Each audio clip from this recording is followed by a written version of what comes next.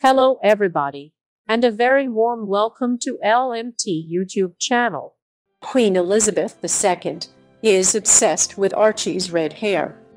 When the Sussexes decided that they could no longer thrive as senior working members of the British royal family, fans were devastated that their son, Archie Harrison, would not grow up around his cousins, Prince George, Princess Charlotte, and Prince Louis. Royal experts were also horrified that Prince Harry and Meghan, Duchess of Sussex's son, would not be able to spend time with his great-grandparents, Queen Elizabeth II and Prince Philip. Still, the Sussexes did intend to split their time between the UK and the US, but the coronavirus COVID-19 pandemic has prevented that. Instead, the Sussexes have resorted to keeping in contact with the royal family through Zoom and video calls. In fact, they often chat with the Queen, who adores seeing Archie. Prince Harry and Meghan Markle love their new life in California. In less than a year since leaving the royal family, the Sussexes have found their permanent home in Santa Barbara, and they've also become financially independent after signing a multi-million deal with Netflix. Though the royal family is reportedly not all that thrilled about the deal, since they were not informed before it happened, and they fear it will distract from their work, the Sussexes have hoped to repair their relationships with the royals while stepping into a life that makes them happy. Prince Harry is smitten with his new life. During a recent video call, he revealed, "I am loving it. It's fantastic. What I need is a few mini rugby balls that I can get Archie involved with the game. I've got a little bit of space outside, which we're fortunate enough to have. We've got a whole Rugby League World Cup coming next year. I definitely plan on coming back. I would have been back already had it not been for COVID." Archie can often be seen on Meghan Markle and Prince Harry's Zoom calls. So far, the Sussexes have reportedly not hired a nanny to watch their son after having a less than stellar experience with a night nurse shortly after his birth.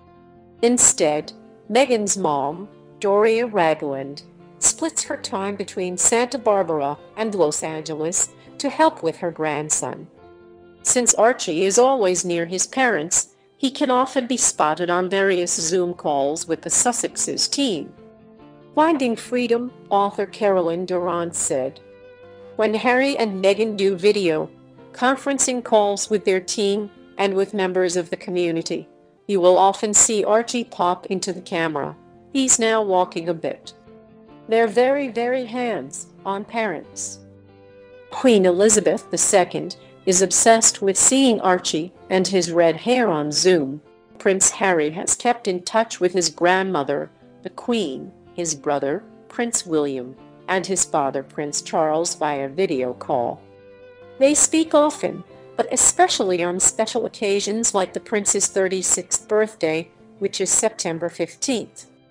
Royal expert Diane Mahoney said, "They always talk on important days like that. The Queen reportedly enjoys seeing her great-grandson the most." A royal insider told Diane, "According to a family friend, the Queen loves watching Archie on screen and has commented on his streak of red hair. It's going to be so sweet when it's safe for the Queen to reunite with Archie." Another analysis. Meghan Markle and Prince Harry's new life shows how much they were held back by the royal family. When Prince Harry and Meghan, Duchess of Sussex, Wednesday in May 2018, the entire world seemed excited to see what this young modern couple could bring to the British royal family. Unfortunately, almost as soon as she snagged a royal title, the press and royal fans seemed to turn on Meghan. Though she tried her best to press forward into the royal fold with new ideas, rumors swirled that the Duchess was difficult to work for, and she was continually the subject of racist and sexist attacks in the media. After 2 years, the Sussexes decided enough was enough, and they resigned from the firm. Now, with a new home in Santa Barbara, a contract with a speaking firm, and a multi-million deal with Netflix, which allowed them to repay costs for renovating their UK home, Frogmore Cottage, the Sussexes are living their best lives. Prince Harry and Meghan Markle felt used by the British royal family. It has been reported that Prince Harry was unhappy for years, well, before meeting Meghan. That unhappiness was exacerbated following his marriage when ideas and plans the Sussexes had were usurped in favor of funding for the Cambridge. A source said, "The truth is Harry had been unhappy for a long time. He wanted to move in the direction that they did and had been considering it for more than a year." Meghan supported Harry's decision, but there was more than one occasion where she asked him if he was certain it was what he wanted. And she always made it clear she would support him in whatever he did. In Caroline Durand and Omid Scobie's best selling book Finding Freedom, they write, he felt at once used for their popularity, hounded by the press because of the public's fascination with this new breed of royal couple, and disparaged back within the institution's walls. Meghan Markle and Prince Harry have outlined a bold new life.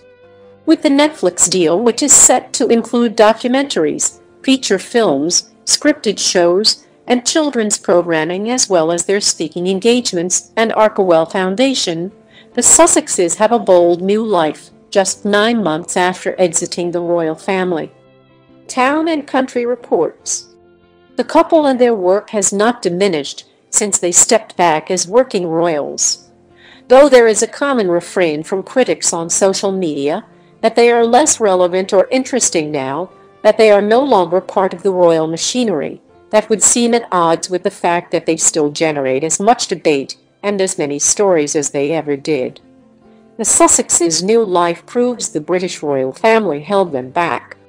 Securing a new forever home in Santa Barbara, speaking out against injustices, along with their $100+ million Netflix deal proves Meghan and Prince Harry never needed the royal family to thrive. Scobie explained, "The couple had been thriving and have taken their careers as philanthropists to a whole other level. It shows how much they were held back by tradition, hierarchy, and stubbornness within the institution. This is the couple operating in a way they were desperate to for some time, but couldn't for a number of reasons, many of which tie into what is considered too politically sensitive or not." Another report. Prince Harry and Meghan Markle's fundraiser cancellation is causing quite a stir.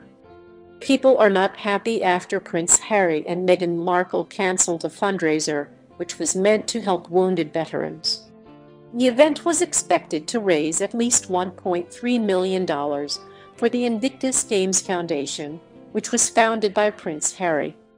The music and comedy show was slated to take place in June 2021 in California, most likely at the Hollywood Bowl. Harry and Meghan were slated to make speeches at the event, and Beyoncé and Ed Sheeran were expected to perform. Critics claimed that the event was cancelled as it was set to air on Amazon, which would present a conflict as the Duke and Duchess of Sussex recently inked a multi-million-dollar deal with Netflix, a competitor of Amazon. The couple's legal team said that the event was actually cancelled due to the COVID-19 pandemic. The lawyers said, "The true position is that the format of the event was no longer viable in light of COVID-19. These factors were separate to and independent of our client's deal with Netflix. This isn't the first setback for the Invictus Games Foundation this year." A spokesperson for Invictus backed this up, saying, "The event was shelved because the primary revenue generator was ticket sales from a live concert in Los Angeles in the spring of 2021. Given current circumstances with COVID, the event needed to be reconceptualized. This was an independent decision made prior to a partnership with Netflix. The Duke remains committed as ever to the Invictus Games. This isn't the first setback the Invictus Games Foundation has seen this year due to the COVID-19 pandemic. Earlier this year, Prince Harry announced that the Invictus Games, which were supposed to be held in May of this year, would be postponed until 2021. He said in a YouTube video, "This was an incredibly difficult decision for all of us to have to make, and I'm so grateful for everybody that's worked so hard over the past couple of weeks to try to find any alternative to try and carry on these games in a different way, in a safe way." Check out one of our newest videos right here, plus even more LMT videos about your favorite stuff. For coming soon, subscribe to our YouTube channel and hit the bell so you don't miss a single one. Stop.